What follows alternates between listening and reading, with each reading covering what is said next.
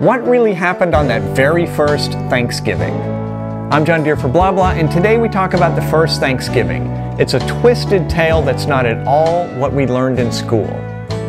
The story we learned in school was made up by Abraham Lincoln, who was thrashing around at the beginning of the Civil War looking for a symbol of togetherness. He came up with the idea of pilgrims and Native Americans joyously celebrating together. The story stuck, and we live with it today. The real story starts in 1609 when religious radicals fled England and moved to an industrial town in Holland, where they tried to settle in and live their religious lives. Over the next few years, they became unhappy as their children started speaking Dutch and even enlisting in the Dutch army. These separatists hatched a new plan, which was to seek out financiers to fund a colony in the New World.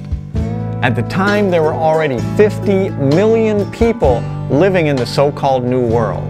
They were Native Americans. Also at the time, the west coast of what is now the United States already had many cities settled there by the Spanish. Even the east coast had been explored, fished, and plundered for at least 150 years.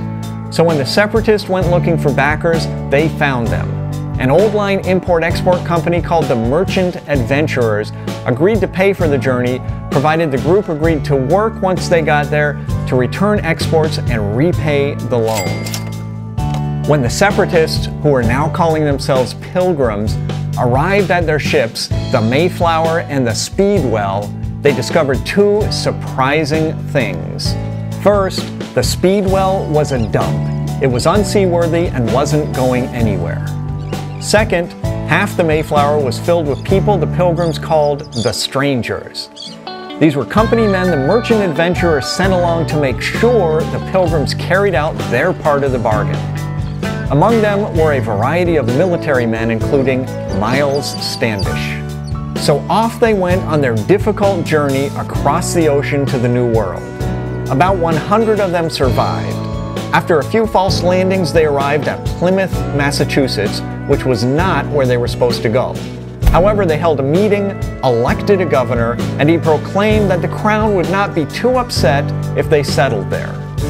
Why did they select Plymouth? Mostly because there was already a perfectly good empty village located there. With tens of millions of Native Americans already living in North America, the continent was pretty much settled in one way or another. This particular village was empty because in the 2 years preceding the Pilgrims' arrival, a smallpox epidemic had been unleashed by earlier Europeans and had wiped the village out. Native Americans had absolutely no immunity to European diseases, and this great and proud people was being quickly and brutally exterminated. The first Native American they met greeted them in English, saying, "Welcome, Englishmen." That first winter, the Pilgrims had no idea what they were doing. They lived aboard the Mayflower starving, and more than half of them died. Fortunately, before the next winter, they met another Native American named Squanto. Squanto had been kidnapped by Europeans more than a decade earlier. He was taken to England, taught English, and attempted to be sold into slavery to the Spanish. He was rescued at the last minute by a friar. After this disturbing odyssey, he eventually made his way back to North America and to Massachusetts, where he spent time with the Wampanoag Indians, who are still around today. Squanto helped the Pilgrims set up trade with the Wampanoag and other Native American tribes. The Pilgrims bought furs and sold them to exporters who took them to Europe. In this way, the Pilgrims were able to start paying off their substantial debt to the Merchant Adventurers.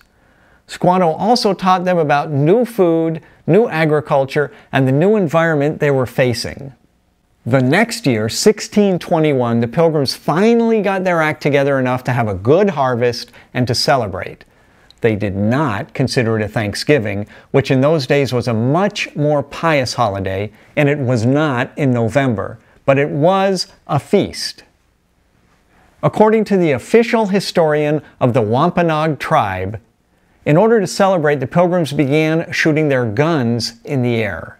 The Native Americans were concerned and sent 90 warriors to visit the small Pilgrim village to find out what was going on.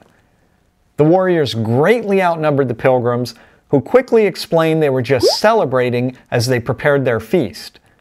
The Native Americans did not trust them and camped out next to the village to keep an eye on them.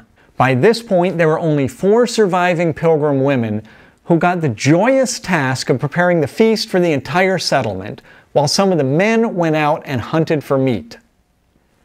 Indentured servants and children were assigned to help the women. Eventually, they feasted.